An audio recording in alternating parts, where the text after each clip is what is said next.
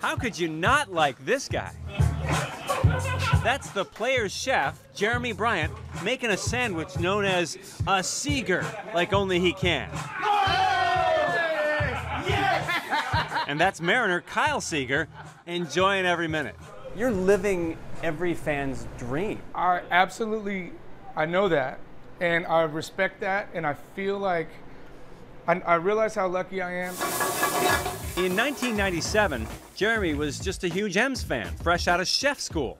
On a whim, a cousin of a coworker got him into the Kingdom clubhouse. I was like, are you kidding me? You get to go in the locker room? His hero was Edgar Martinez. He gets tagged out trying to steal third base. He walks off the camera and he walks in the room and he sits right next to me. And he's like, hi, I'm Edgar. And I'm just like freaking out, you know? He saw the players' post-game meal and knew he could do better.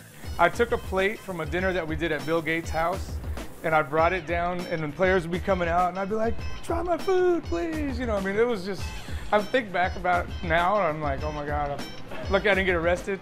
When his beloved M's moved to Safeco, the team remembered. Literally 2 days before the first game here, I get this random call, and he goes, hey, you still want to cook down here? I don't have a cook yet. And I came flying down. He was one of the first, if not the first, team chef in the majors. He makes a pre- and post-game meal for every home game.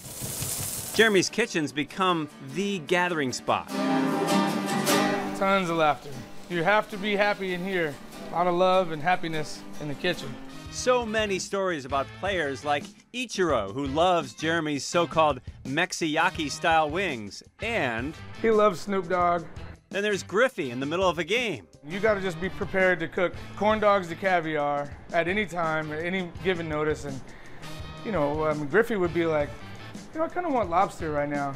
And then there's the day Norm Charlton just got back from hunting. He's like, oh yeah, oh here you go. And he slams these birds, and they got feathers, and they're all bloody, and he just shot them. They're still warm. Jeremy never defeathered a bird, and he never told Norm about this until now. When Norm got suited up and went out for the game, I took off to Costco and I got like 8 of those rotisserie birds, and I swapped them out.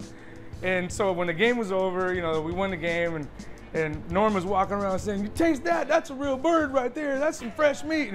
And he had no idea. His was, you know, I never served it. And after Edgar's last game? Everybody's gone home. And for some reason, I was here really late. He comes in here and he just wraps his arms around me, and we're standing and just together, like, and it was this great moment for me. Like, he just needed a hug, and I happened to be the lucky guy to be here, which, you know, it was so cool. It was like one of the greatest moments for me. So whether they need a sandwich or just a hug, Chef Jeremy is the Mariners' go-to guy.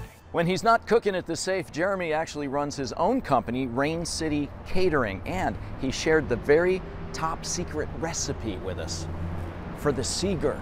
You can find it on our website. All right.